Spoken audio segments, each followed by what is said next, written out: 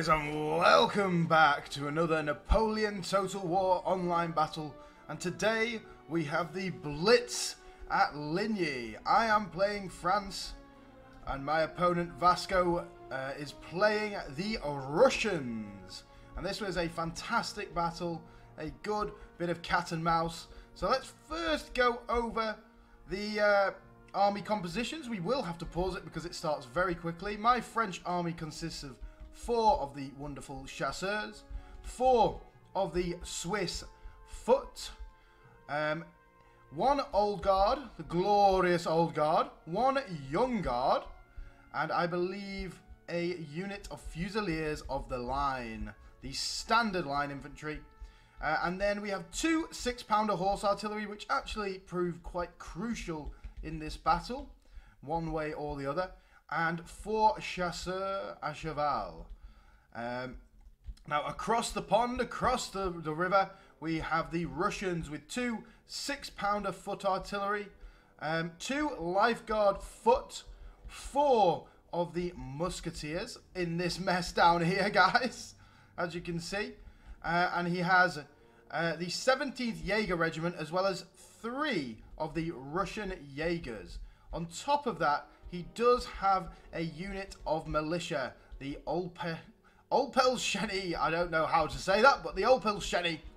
And then his horse force is actually quite unique. He has 3 units of the Uhlans, the glorious lancers in the Russian army. He has a hussar unit, looking very nice. Some lifeguard hussars, look at these boys, the elites, ready to go to battle. And he has a cuirassier, very strong, heavy cavalry unit. Look at that fancy mustache, he is ready to go. And my initial plan was to hold the river, come across right, and flank around this side. But as you can see, that plan is probably not going to go to plan, because he is sending an absolutely monumental force across this river, forcing a crossing, and obviously we start right up here, so it's closer for him to get across this river, and it is a very good play by him. So I brought my chasseurs à cheval to try and combat this. As you can see, I was bringing my cannons down, I was bringing everything down. I thought he was going to go for my cannons, but as you can see, we needed to get going. As the Russian Jaegers open up on my 6-pounder horse artillery, here come the chasseurs, ready to fight, ready to fire their shots into the enemy. Here they come, and I was moving my infantry up into position as well, and my cannons were down here. I was very worried about them. I thought they might, you know, get absolutely smashed here, but no. Luckily, the great cavalry force is going. The great cavalry fight. Look at the chasseurs à cheval firing into the enemy. And we are starting to win this cavalry engagement. But of course, he has his 3 cavalry across this side as well. We had to be careful of that. After that, decided to try and push these Russian forces back. But as you can see, it does work slightly. But it's just chaos at this point in the battle. And he's got his Russian Jaegers firing in from this side. And he's bringing his musketeers back. He's bringing his general to try and stop any routes, which does work. And as you can see, they were just out of range of my canister shot here.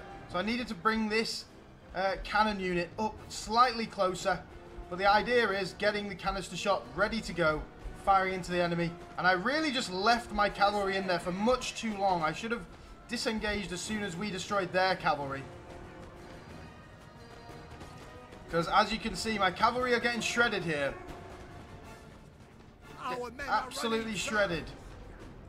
So we needed to remove them. And as you can see, they start to run. That was a big mistake on my part. Over here, though, I was firing into these guys with canister shot, but I forgot to turn it back onto round shot. But it didn't really matter too much. There wasn't that big a problem there. And this cannon is just going to cover this crossing. If they want to try and cross the crossing, that's fine. And I forgot that I had a Fusilier of the line in this building, and he destroys that unit completely, which was a big mistake by me. It's weird though how your buildings get destroyed with 50%.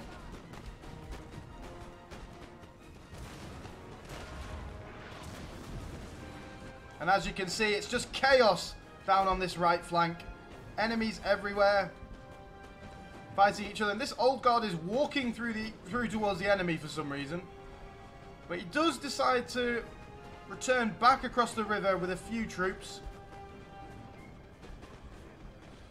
At this point you can see the Swiss foot firing into the building, not doing huge amounts of damage, but just keeping them pinned down on this left flank.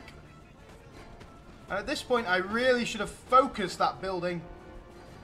I don't know where this old guard was going, like what was going on with these guys. But as you can see, he's bringing his... And this is a crucial moment in the battle, guys. This 6-pounder horse artillery got completely glitched out. They wouldn't move. I was even putting them onto melee to try and get them to run off the cannons and retake the cannons up, but they could not move. And if they were able to move, this might have been a different battle. It was that bad. It's a really, really poor thing. I was going to bring them up here, and if we'd have brought them up here and got canister shot on, they would probably have not been able to cross this river, and these guys would have been surrounded. So unfortunately, we lost these cannons completely. And at this point, I probably should have brought this cannon across. Look at them firing away. Absolutely superb. Look at the chasseurs. They're firing into a bit of a hill, though. That is one of the problems we have here. You can see the fields are dead. Look at these guys. Fantastic. As you can see, this building's getting destroyed as well. So one thing that I noticed in the stats at the end of the battle, I don't think that killing units in buildings actually counts towards kills. So there was slightly less kills than what you would expect in this battle for both sides, really. But yeah, as you can see, he has pushed across the river again. But we do have plenty of forces this side to try and do some damage. Still focusing down the building, trying to get that destroyed. He still has this lifeguard of foot across this side. Look at the glorious units. And these 6-pounders are focusing down my cannons, trying to take them out. And I probably should have moved these guys. But as you can see, one of the horses is dead, and I didn't want to risk them glitching out on me again, because that would have been even worse. He's got his militia in front now, which was a good decision by him, bringing the militia through. And I was going to bring my glorious old guard around the side as well. And he brings his hussars across the river to try and get rid of my chasseurs, which was a decent decision by him. But as you can see, we are going to be able to get some glorious shots into those chasseurs as he's bringing his militia across as well to try and tank a few shots by me. Look at this. This is an absolutely epic battle. Glorious, glorious warfare on this left flank. Look at this. The smoke in the trees. And the dead bodies. Oh, wonderful. Look at them go. They're very loud as well, as you can tell. Very loud, screaming as they fight. Just trying to find a good thumbnail here, guys. Okay. As he comes forward, he brings his troops forward into melee. But as you can see, we've got our guys back into line now, ready to keep firing. And over on this flank, it was a bit of a cat and mouse battle with his Jaegers and his musketeers. And this building and my Swiss foot. As you can see, he brings his lifeguard foot up to try and take some shots at the Swiss foot, which is very unfortunate. But here come the Russians. Very good in melee, the Russians as well, so you've always got to watch out for them. And here comes his general. And that rally was a really, really crucial rally. At this point, I was expecting his musketeers to rout, as well as his militia. But that rally really, really did some serious damage in terms of keeping those musketeers in the fight for as long as possible. Look at them fighting. Up on the hill. In the grass, in the shrubs. Fighting amongst the shrubs. But it's surprising, this militia was down to 20 men and still did not rout, which was crazy to me. Look at them go. As you can see, we managed to push the militia back, but here comes his lifeguard hussars. And as you can see, he managed to focus down my general and kill them, and that was another crucial part of the battle that really, really was a problem. And here come the lifeguard hussars into the battle. Fantastic. Some of them managing to get inside the squares, which is not a great thing for us. The old guard firing down the line over this side. Fantastic. Yes. A brutal battle over this side. You can see the fields of dead over here. And at this point, he really doesn't have that much left, apart from these lifeguard of foot. But he still has these guys, these Russian Jaegers in here firing away. But because I threw away my cavalry so early on, I couldn't charge them down. If I still had my cavalry here, would have been a good idea to charge them into these boys and try and get rid of them. But yes, the battle rages on this side. Absolutely rages. My Swiss foot here taking some serious damage. 6-pounder horse artillery doing some damage as well. As you can see, they're reloading over here. Look at the smoke. And I brought my guys up to try and push them back so they had nowhere else to really run at this point. And the old guard ready for action. The glorious old guard ready to fire into the enemy. And he is overlapping his troops here a little bit. And as you can see, brings that lifeguard of foot forward to do some serious melee damage, because they are going to be extremely good in melee. And that is a very good tactic by him, because his advantage here is the melee. And you can see them charging in. Wonderful, glorious charge into my Fusiliers of the line. Look at them go, chopping my Fusiliers down. Really, really strong charge by him. But luckily I have my young guard out the back, ready to fire into the lifeguard of foot. And of course the old guard here, who are very strong in melee as well. But I'm kind of out of troops here. And you can see, if we'd managed to have this cannon, how crucial that would have been. If this cannon was here, they would not have been able to cross that river. It would have been a completely different scenario. Completely different. But as you can see, we've run out of troops basically at this point. And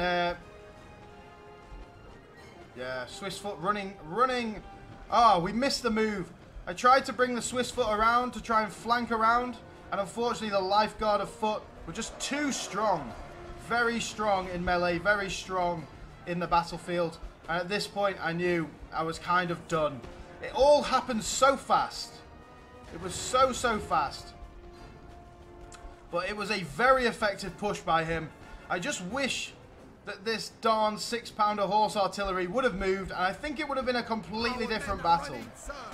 Maybe a slower battle, maybe less action, but on the same token of that, it would have been a you know, a lot closer in terms of keeping these guys alive, shredding him with canister shot. So yes, there the battle ends. And it was a very good, very fun battle. Look at these guys fighting continually to the end. The old guard get overrun. Our men are running, sir. Wow, there we are. There it goes. There was a couple of units that came back from routing, but of course, they are not going to be able to stand up to the might of the Russian Empire that remains. Look at the fields of dead in this area, guys. All across it, all the way over here. The cavalry fight at the beginning over here. Look at the fields of dead littering this area. The Swiss foot, the Russian Jaegers, even across this side, the lifeguard of foot, the Swiss guard, the Swiss foot as well. It has been an epic battle on Ligny once again.